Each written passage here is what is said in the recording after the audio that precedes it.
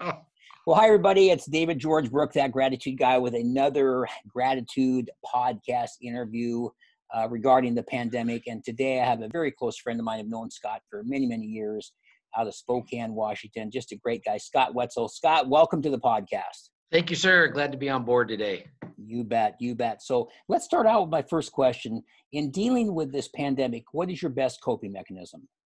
I bet for me personally, and I think for all the folks in my companies, I tell them to just focus on what you can control.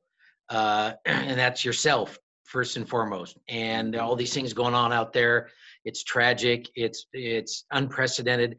And at the same time, there's not a whole lot we can do individually about it other than just stay sheltered in place and then focused on being grateful, which you talk all the time about. Right. And then I remember a comment that Tony Robbins made way back when I went through one of his courses, just right after we left each other at Nordstrom, is he talked about, people spend 90% of their time worrying about something that'll never happen. And then he said, what if you just focused 50% of the time on something that'll never happen?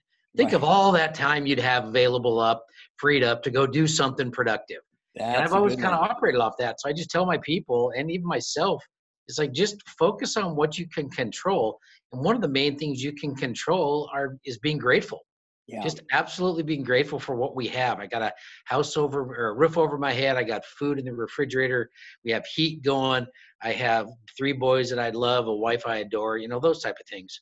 Yeah. And speaking of gratitude, and you just mentioned several really good things. Is there something that's at the top of your list that you're most grateful for if you had to prioritize it? Number one, my relationship with God. And the second thing, not too far right behind it, almost 1A, would be my wife, Tracy, who I've been married to for almost 30 years now. And it's just been nothing shy of amazing.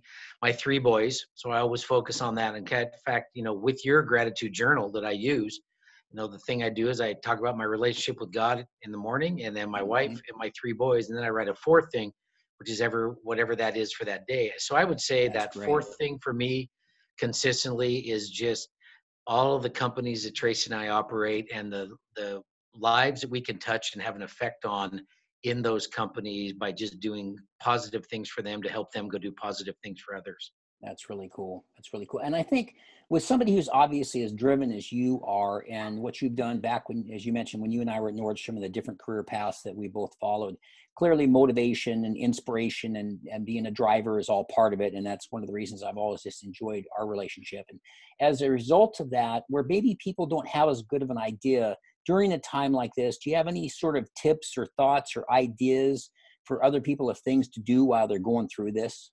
Yeah, absolutely. I talk about the fear factor, right? And people get so bogged down into fear.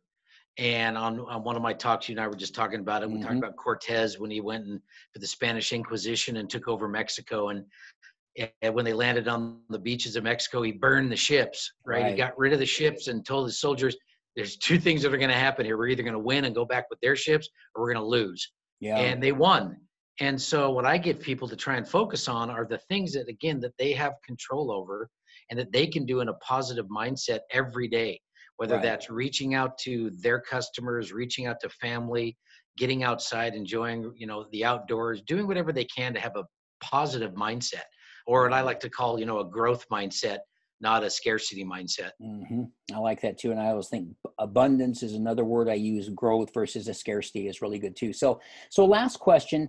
As you look back on the Scott Wetzel life, and now, of course, going through something that's very tough for all of us, do you sort of have a quote or a philosophy or something that you kind of has always guided you, that's been through the tough times, the good times, that's maybe sort of a philosophy that it's maybe, again, at the top of the list?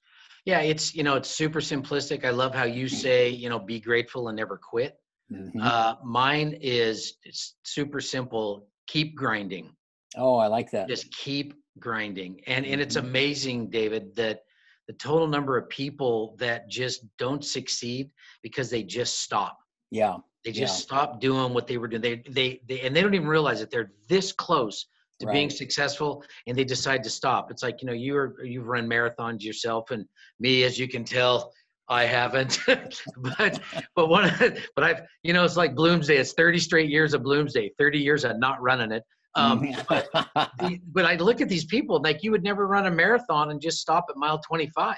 right? Exactly. I mean, and that's the thing. So just keep grinding. I like that. Keep grinding. And so much of it is that there, you heard the things about the guy that stopped 2 inches short of the vein of gold. And there's just different ones. Or one of my all-time favorites is, having always been a salesperson like you and I, as that's how we first started, is they said the average time it takes a salesperson to make a sales call is 4 calls, and the average time it takes a salesperson to get discouraged is 2 calls. So, Exactly. so I guess you're not going to make that sale if you stop at 2, Exactly. so, Exactly. but Yeah. yeah, so those are good. Well, excellent. Well, thank you, my friend. I appreciate that. As I said, I'm kind of really taking people that I know really well, and just kind of picking their brain. And if it just makes the one difference, I notice when I get to do my talks, when one person in all the companies that you run, the feedback that you get, it's the same thing. If one person says, "I'll never forget when you said this, you're the first person that took the time to say this.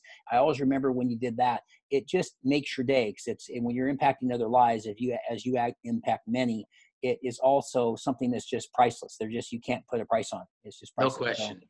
No question. It's what difference you made in somebody's life, not how much money you made or how many cars you drove or anything like that. exactly. Right. Exactly.